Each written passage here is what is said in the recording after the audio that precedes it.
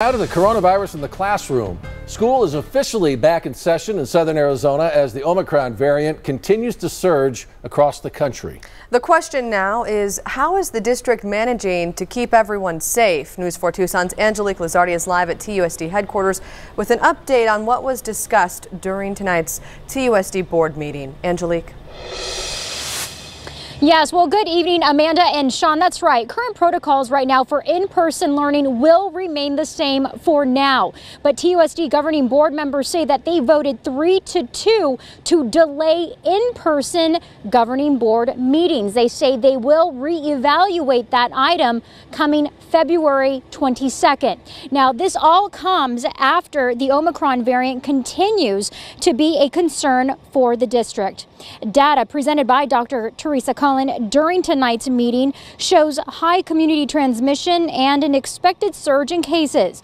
Dr. Cullen says that right now is the time to continue mitigation strategies like wearing a mask. This, of course, is also taking a toll on parents. We spoke with one TUSD parent who decided to keep her child in virtual learning. She says while virtual learning creates some type of stability when it comes to learning during this pandemic, it also comes with its challenges. It's not going to be a good month or two for our community.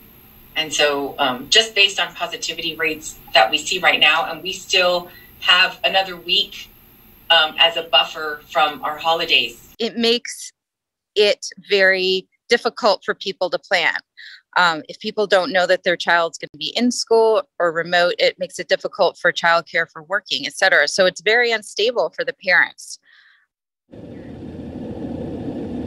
Now, TUSD officials want to remind parents to not send their children to school if they are sick, and if other people in the household are sick as well. There are also free COVID tests available for staff and students on TUSD campuses. We're live at TUSD headquarters. I'm Angelique Lizardi, News 4 Tucson.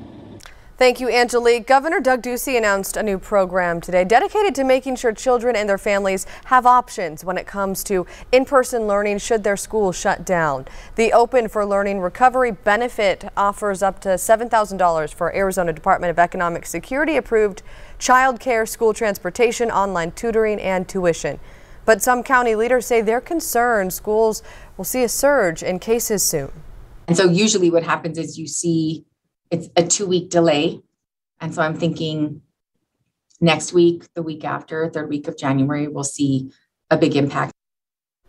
The Pima County Board of Supervisors is working to get more testing and PPE in schools.